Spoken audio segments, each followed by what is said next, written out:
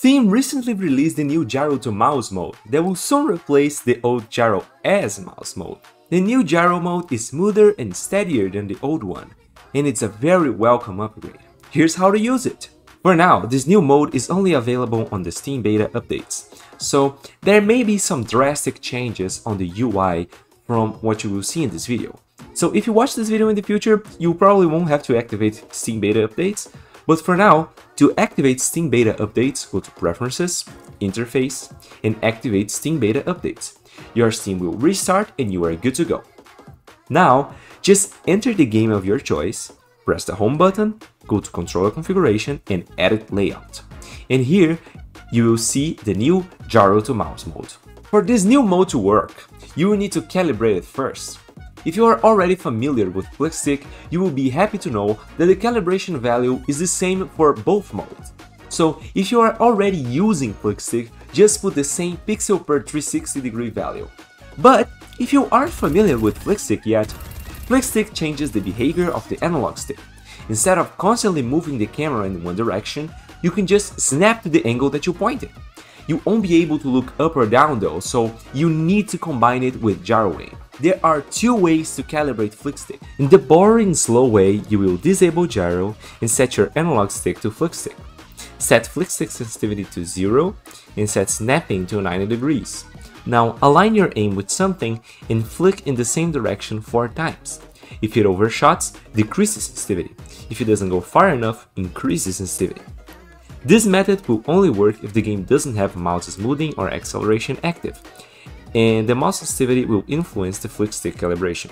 The cool and faster way to calibrate FlickStick was discovered by the user Adorable Poetry in the Gyro Gaming subreddit. Just go to the site mouse sensitivity, set unities to counts, choose the game that you want to configure. Your DPI won't matter, so I will use 6545 because that's the default Steam pixel value. Set the location to either in-game or configuration files.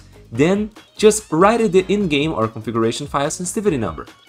Scroll down and the 360 distance should give you the exact calibrated value.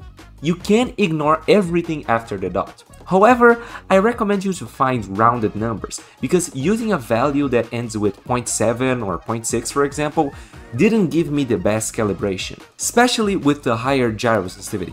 This site also shows if the game has mouse smoothing, if the sensitivity is tied to the resolution or the FOV, and much more, so you can easily fix any problems that you might have. Now we can return to the game and set the value that we found, and boom! Gyro and FlickStick are perfectly calibrated. In this new mode, sensitivity follows the natural sensitivity scale, meaning that one full rotation in real life means one full rotation in the game. I like to play with 1 to 4 sensitivity. There is also a very small dead zone applied by default and a tightening window, meaning that small movements will be more filtered than big movements. These two options will make this mode super steady in comparison to the old mode. Other than that, we have a new yaw and roll slider. We also got new acceleration curves. We just had the option to have low, medium or high acceleration, but now it's clearer what each one does. Now, the best new feature is the friction mode. Every time gyro is disabled with the gyro enable button, the camera will continue to spin in that direction and stop once gyro is active again. This is incredible for gyro ratcheting, and it's a huge game changer. So when this mode releases in the stable Steam version, I will remake again my gyro in-depth guide. And as time goes on, I will leave the new calibration in the description of old videos. So subscribe so you don't miss any of that. And while you are at it, please leave a like and share this video.